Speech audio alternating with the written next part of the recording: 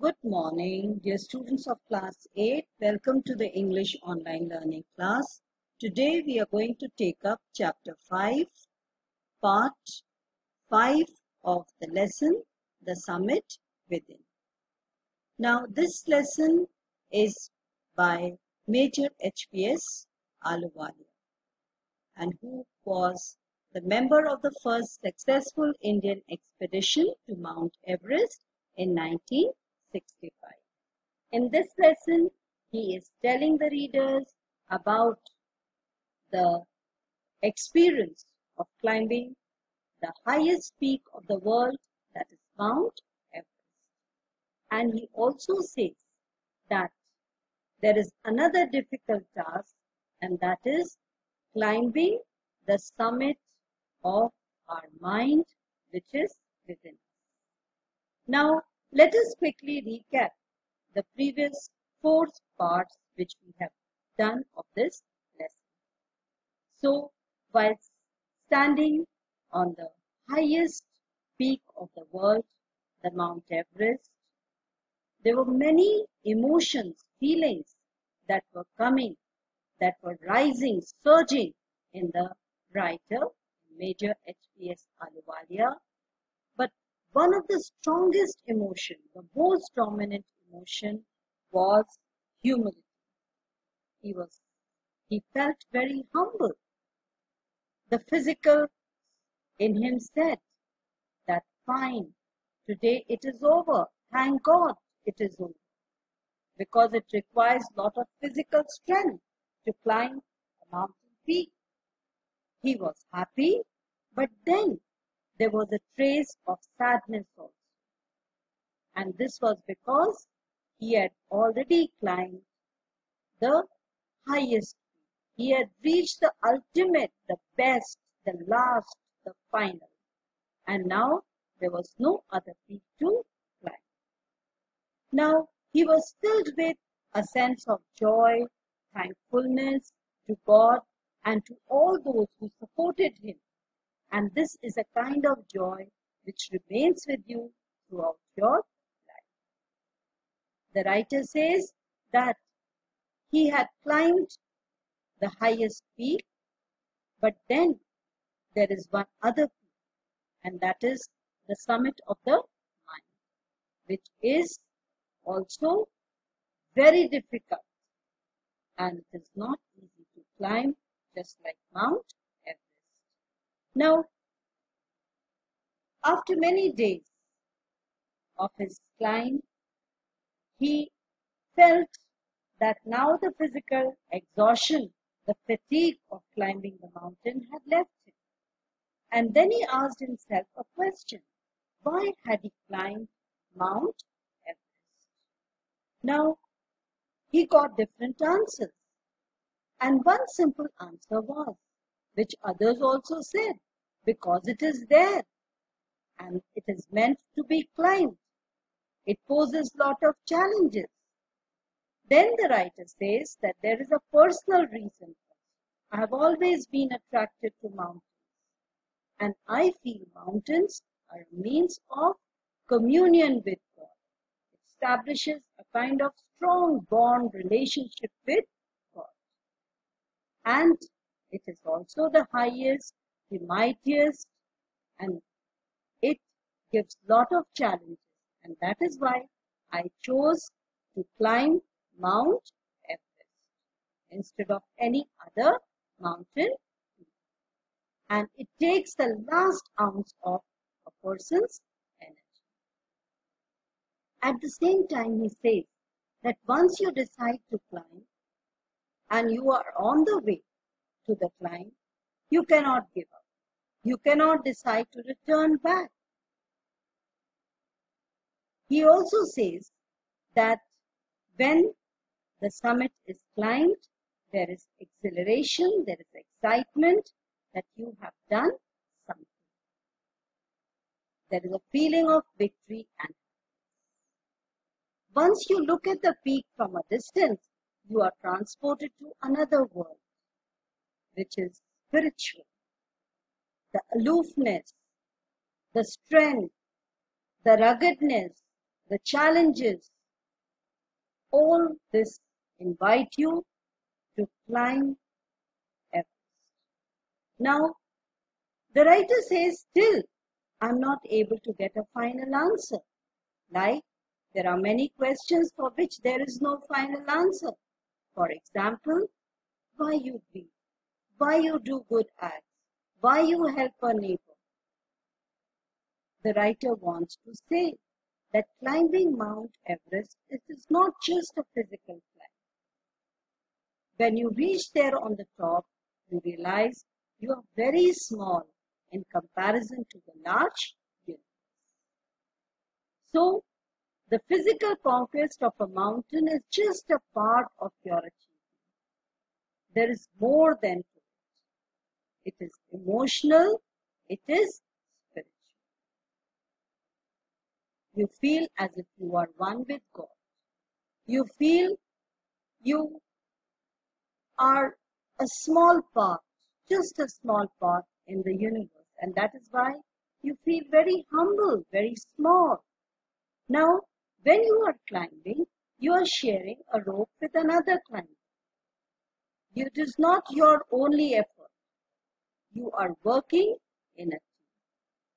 And the other climbers also who have climbed previously, they have left records of the help given by others. So you are not climbing a Mount Everest alone. You are climbing with a team, with the support of others. And while climbing, you have difficulty in breathing. And suddenly you feel, why did you choose to climb? But then going back is also not possible because you are sharing a rope with the other climbers. So you see your companion climbing on the top, who is at a distance, and you can only see him. So you draw inspiration from each. Now, when you reach the top, you are a part of it. You see the other peaks surrounding, they look like jewels in the night, around the neck of your summit. And then suddenly, you have such a different experience. And you bow down to show your obeisance to whichever God you wish, to show your submission, your obedience to whichever God you wish. Now let us continue further. I left on Everest a picture of Guru Nanak. Rawat left a picture of Goddess Durga. Theodorji left a relic of Buddha. Edmund Hillary had buried a cross under a cairn, a heap of rocks and stones in the sea. These are not symbols of conquest, but of respect to our gods. Like I left a picture of Guru Nanak, HPS Aluwalia, and Rawat, he left a goddess Durga's picture, and Theodorji, he left a relic of Buddha, and Edmund Hillary buried a cross to show their respect to God. The experience of having climbed to the summit changes you completely. You become a different person, and this has been said earlier also. But then there is another summit, and this summit is within yourself, is inside you, and this summit is your own mind. Each man carries himself his own mountain. So all men are carrying their mountain peak, which is their mind. He must climb it to reach to a fuller knowledge of himself. So, as I climb Mount Everest, there is a message to the readers that they should climb the summit of their mind to attain fuller knowledge of themselves. It is fearful and unscalable. Climbing the summit of mind is also fearful, and it is difficult to climb it. It cannot be climbed by anyone else. No other person can climb it. You have to climb it yourself. You yourself have to do it. The physical act of climbing to the summit of a mountain outside is akin to act of climbing the mountain within. So he's comparing the climbing of the mountain outside to the climbing of the summit of the mind inside. The effects of both the climbs are the same. He's comparing the two.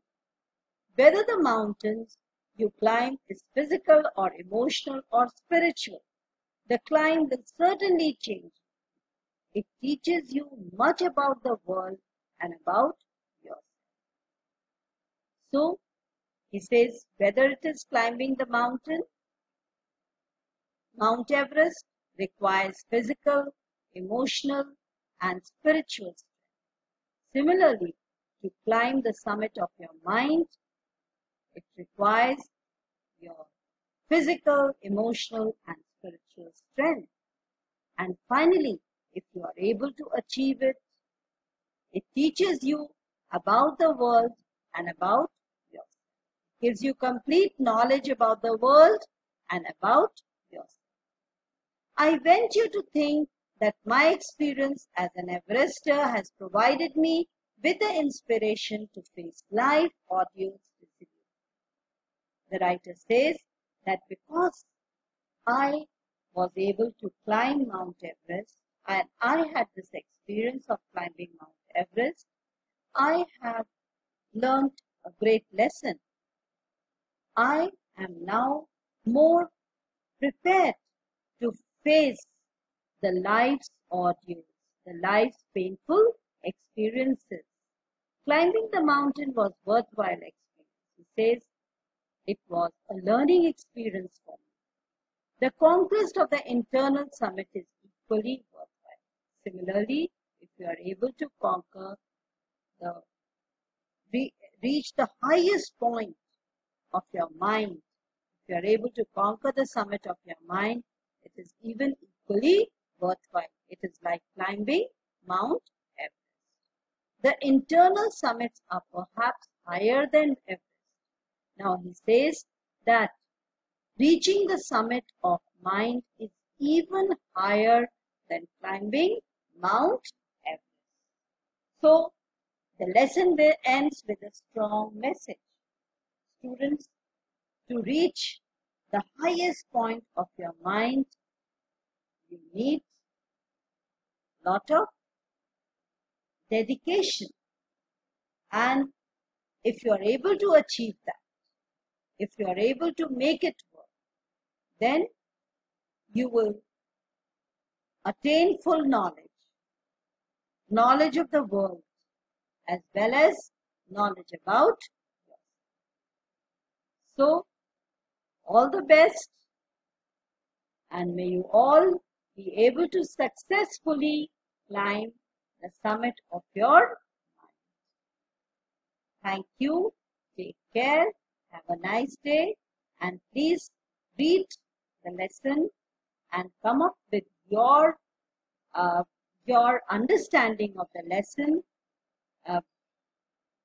And wherever you have problems, you can write them in your WhatsApp groups. Thank you.